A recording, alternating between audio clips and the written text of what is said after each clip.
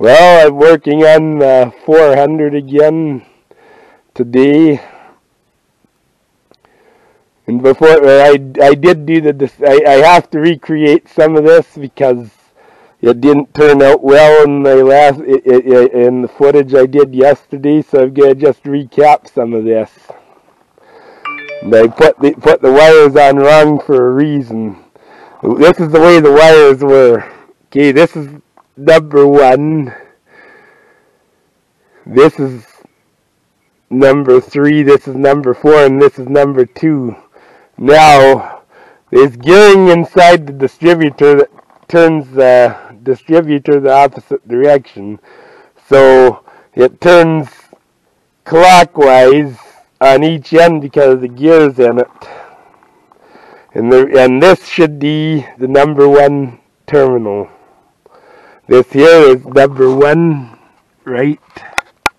I don't know if you can see this. I can see it easy in my screen, but for some reason this stupid camera only shows about a quarter of what I see in my screen when I put it on the video, so I hope you see it. But that's number 1, and that's this wire. This is for number 1. Okay?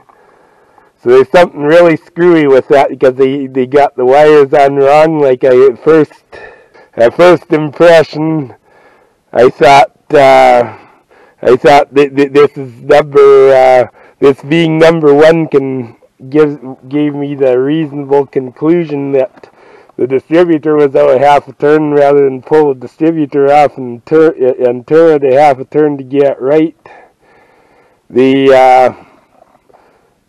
just turned the wires around, but the fact is they got the rotation backwards, and the number 2 and 3 wires are backwards. So my guess is somebody fooled with this tractor to try and get running before and had no idea what they're doing. Okay, that's just my guess anyways.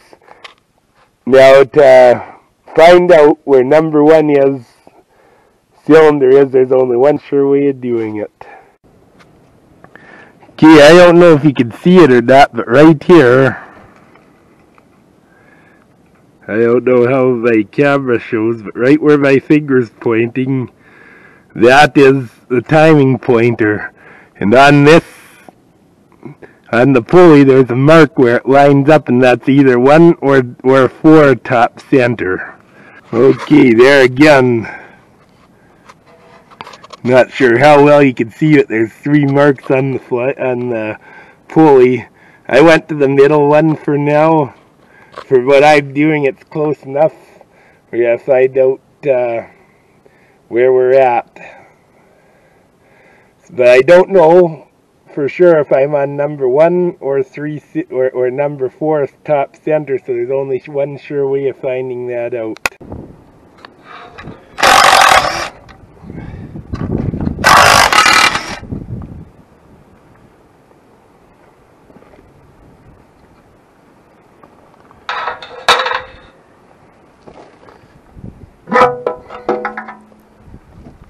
Let's see.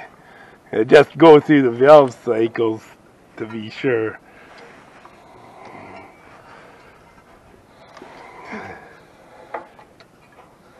Okay, so this is number 4 exhaust, where number 1 exhaust is going. Intake valves open. So now we should be on the compression cycle. Then I should be getting there, now I'm convinced we're number 1 top center based on the valve cycles.